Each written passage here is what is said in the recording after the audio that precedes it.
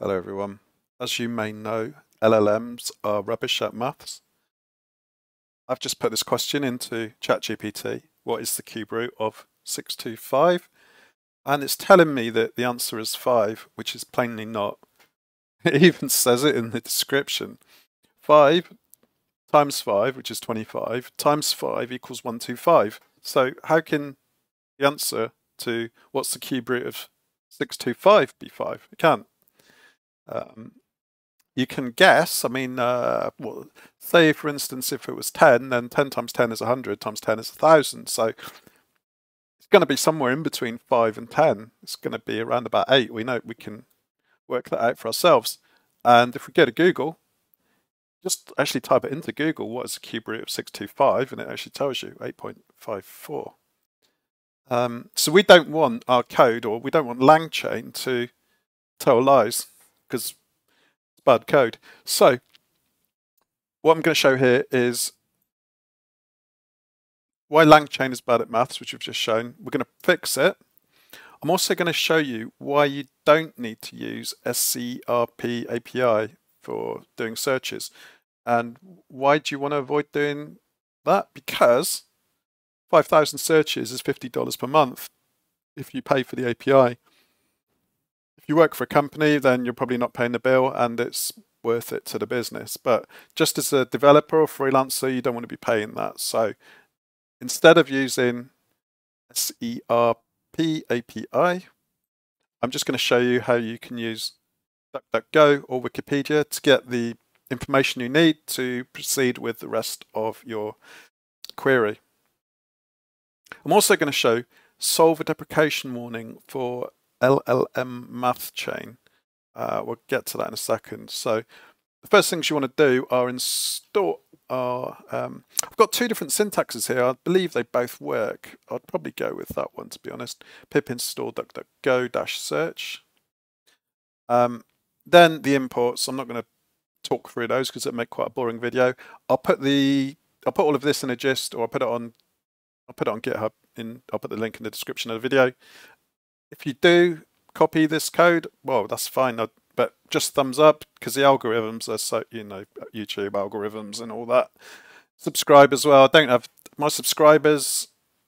The number of subscribers who actually visit the channel is really low. So anyway, LLM equals OpenAI. You can specify whether you want ChatGPT 3.5, 4, whatever.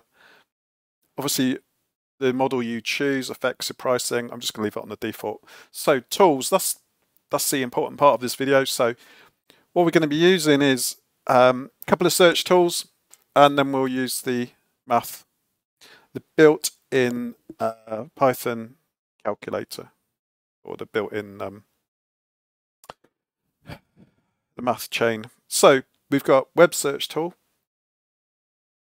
which will use search.run. So search, which is an instance of DuckDuckGo search run. So this will be the DuckDuckGo part. Wikipedia, same again. So same format. You've got variable name equals tool, and then in parentheses, then you've got the name, the function with .run on the end, and then you've got description. The description is really important because the description is what the large language model will analyze or the agent will look at to make sense of what it needs to do, of how it needs to act. I've also, in the two searches here, I've also added years, dates. The reason I did that is because I don't want the large language model thinking it knows the current year, because it doesn't.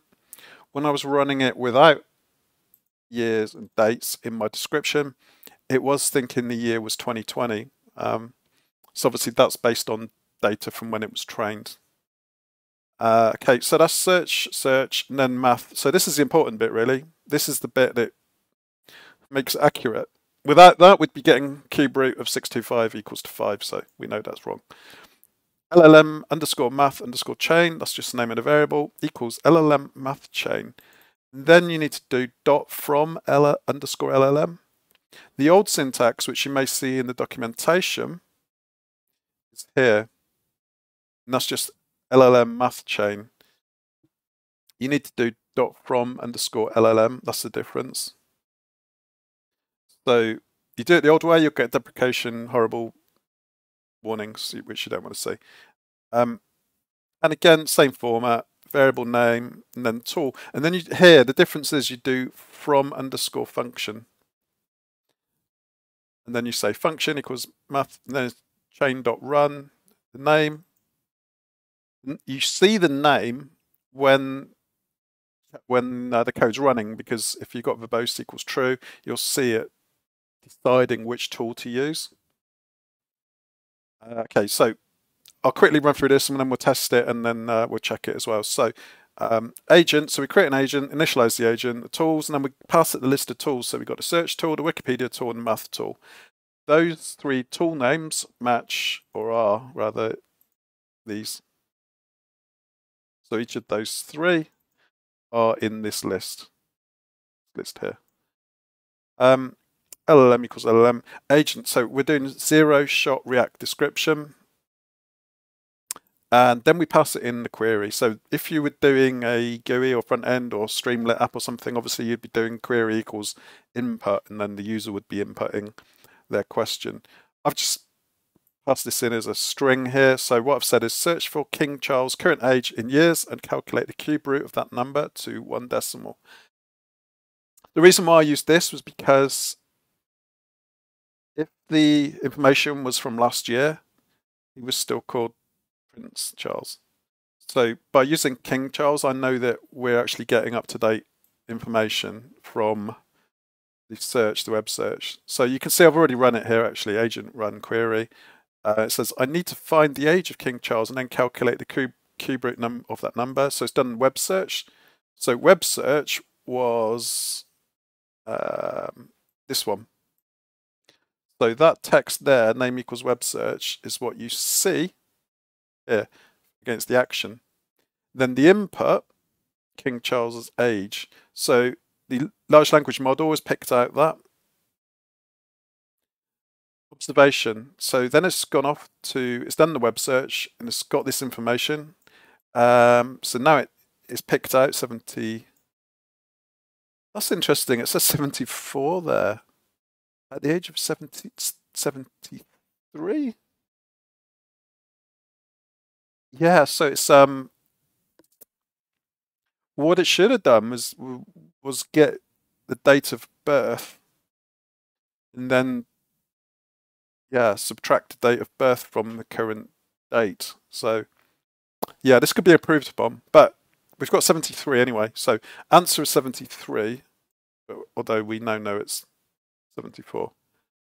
So that's the problem when you're relying on information from search engines, is obviously it's only as good as how,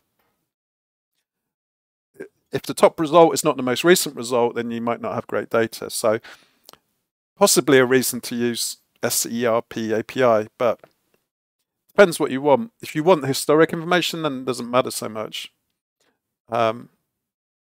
It might be that the historic information is actually inside the large language model, in which case you don't need to worry about the search engine stuff.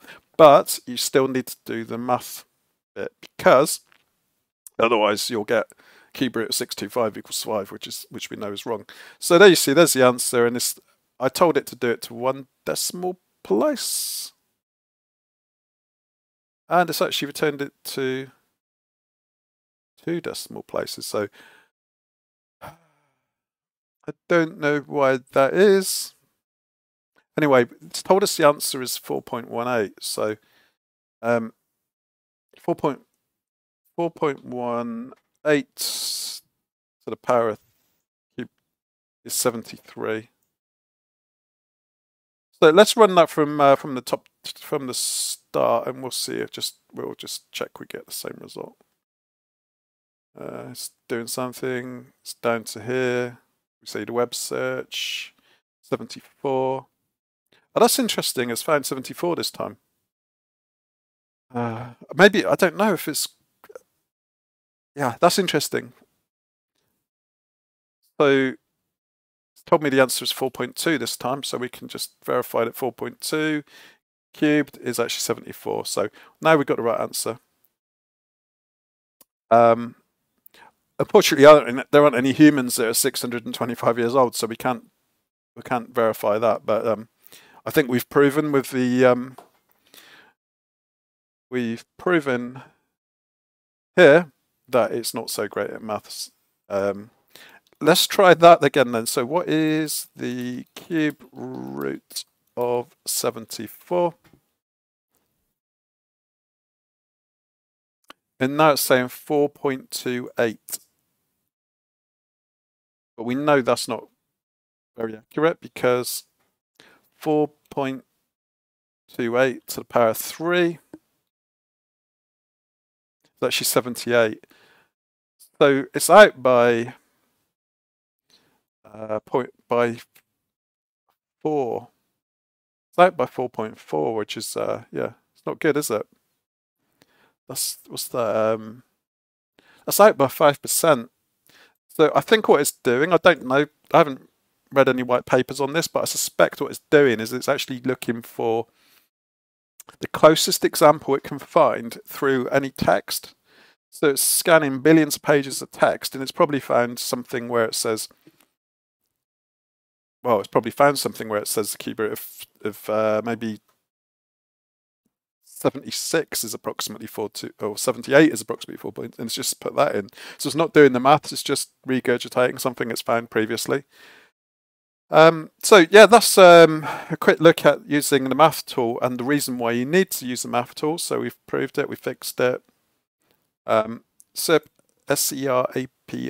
so that needs tokens, that would be $50 a month. So you don't have to use that. If you look on Medium, if you're lucky enough to use up one of your 3 articles per month, does anyone else get fed up with that? You can go into incognito mode and then you can go and get another 3. Yeah, I understand people want to get money, but it's just, because it dominates the search listings, it's just a real nuisance because it just slows down whenever you're trying to find anything. I wouldn't mind if they were a bit lower down the listings, but they seem to, they get really high up the listings, and then every time you do a search, you just get that faded paywall thing pop up, which is annoying. So yeah. Anyway, I think Stack Overflow and Medium are just going to go down a bit because other than LangChain, which is so new, but anything older than maybe 2 years ago, 2 years old, you don't need Stack Overflow because you just go into ChatGPT. So yeah, I'd be interested to know if the Stack Overflow views are just going down like that.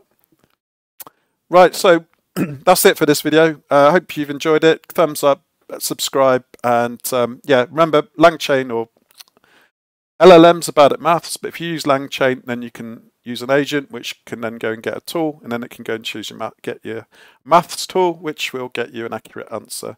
And if you're doing any search engine stuff, try pip install ducduckgo-search, and yeah, that deprecation warning. So it took me probably an hour or so just to come and find that through a lot of searching. So yeah, don't be like me. Thanks for watching, and I'll see you again.